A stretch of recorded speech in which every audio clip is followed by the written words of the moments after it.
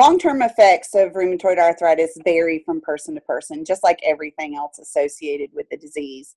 Mitigating factor, a huge mitigating factor in that is the patient's access to and compliance and effectiveness of treatment. So many variables in play there.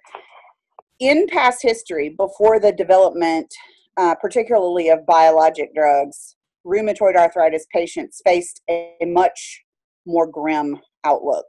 And you did often see joint deformity in cases like that.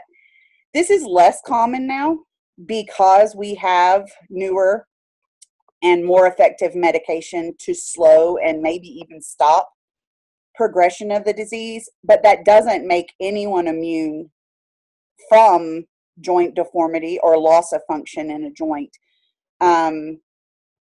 Talking to rheumatoid arthritis patients, you will often find they have required surgical intervention on joints, replacement of joints, fixation of joints.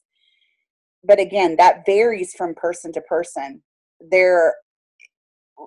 And I don't mean to repeat myself, but there are endless variables within the disease and each person's response to it.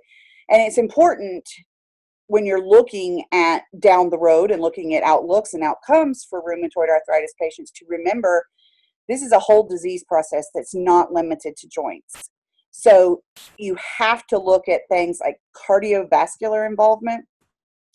I'm not going to cite statistics because I don't want to spew out wrong numbers, but there's a huge increased risk for cardiovascular disease and cardiovascular events in patients with rheumatoid arthritis.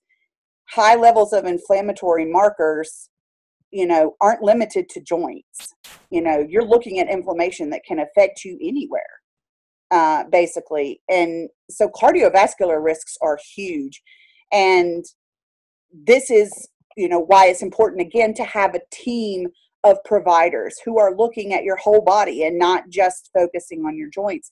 Common cardiovascular effects of rheumatoid arthritis can include chronic pericarditis, which is an inflammation in the sac around the heart, effusion, collection of fluid in that same sac, rhythm disturbances, risk for myocardial infarctions or heart attacks.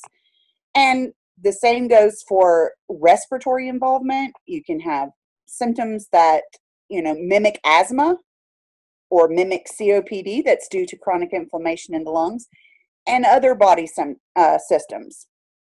So everyone's outlook for rheumatoid arthritis is different. There's no way to predict what systems of the body will be affected and what will be spared.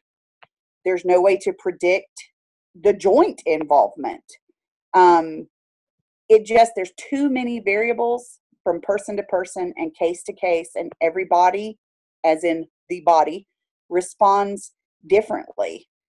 But the reality is, without intervention and appropriate intervention, there will be progression. It isn't just going to go away or just stop on its own.